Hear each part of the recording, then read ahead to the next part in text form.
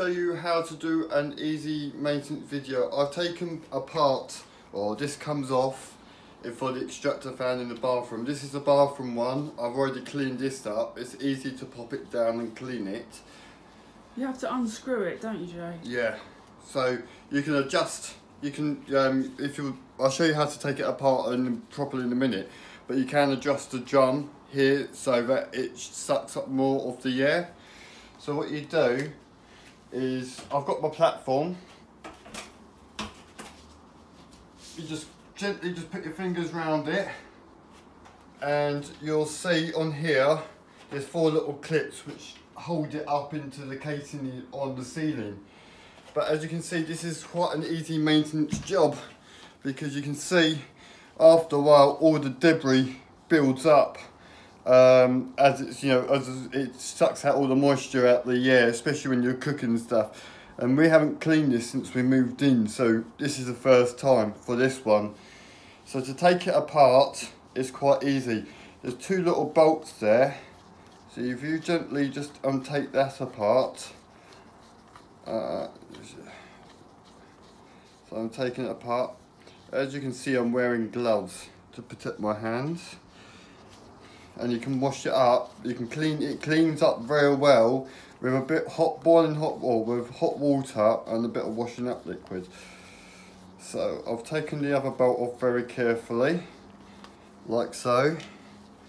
Now we can adjust this. This gets a bit stiff, so you can get your fingers in there, and you should be able to unscrew it. So it's now unscrewing.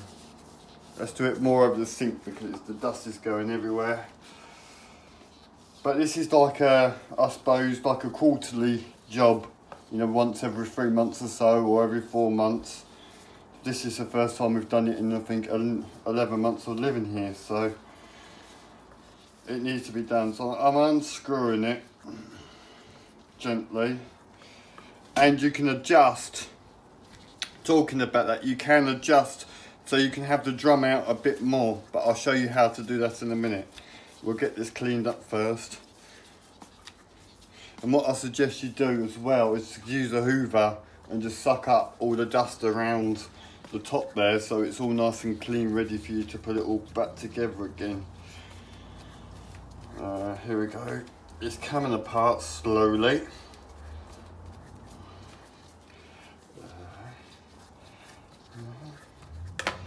Okay, so now that's in 2 pieces. So now I've got my hot water with washing up liquid. Just gently, it gives me a chance to get the paint off where I managed to get paint all over it. So just give it a nice, good, gentle clean to get all the rubbish off. God, this one's filthy.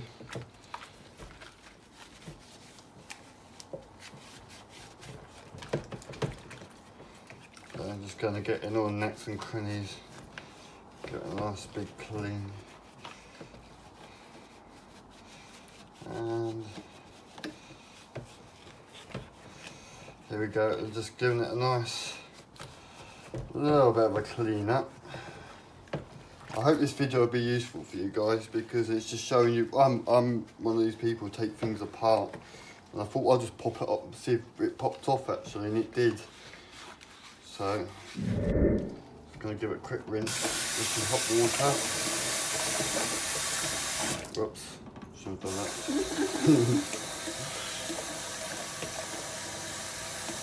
So you can see that's nice and clean now. So I'm just going to put that in there. It's going to give the little end a clean.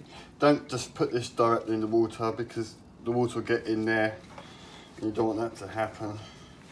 So just give it a nice bit of a clean and a little rinse, just to get all the dust off, and then gently dry it all off with a tea towel.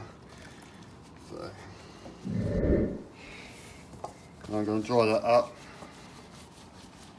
and then I'm going to give that a quick hoover around the top, and then we'll pop it back on. But what I'll do is, I'll show you the one I've done, which we prepared earlier. We're a bit like Blue Peter. So we've got our one there, and I'll show you how to put it all back together.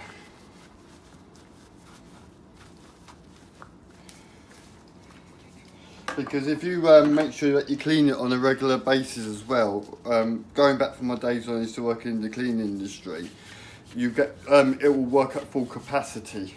You'll get better suction, where if you just leave it and leave it and leave it, your suction will start to not be so good. So it's always good to keep on top of the maintenance, but it's also keeping it all nice and clean and keeping it shiny, having a nice clean extractor fan. The clean extractor fan's a happy one. Right, there we go. That's all nice and clean. I'll just show you how to put it back together. So it's going to be in the reverse of what's gone on. So you just gently screw that in, but you can adjust this so it can, you've got to be very careful, because if you don't, because it's going in, metal going into plastic, you've got to be very careful on screwing this back in, because you don't want, the last thing you want to do is cross thread it and then you've kind of knackered it. So you just gently, these build, I don't know who put this together, but in the first place, there we go, it's done. So you just gently pull it in, but you can adjust it so you can get better suction. So what we've done is we've adjusted it down a bit further, just so that we get better suction, and it will take out the more moisture out the air at a higher, once it's, you know, when you got on number 3, it's on a higher capacity. Right. So we're going to adjust it up to like that level, I think. Yeah. Yeah, Sarah's happy with that. You just gently put the bolts back on. Try and do it with bolts and rubber gloves. No, that. There we go. I'll just put the bolts back on. And then that will just pop up back up there again. So you put your bolts back on. And Bob's your uncle, it's done. Alright guys, and then what you do is just give it a nice clean around the top there, and then you just pop it back on.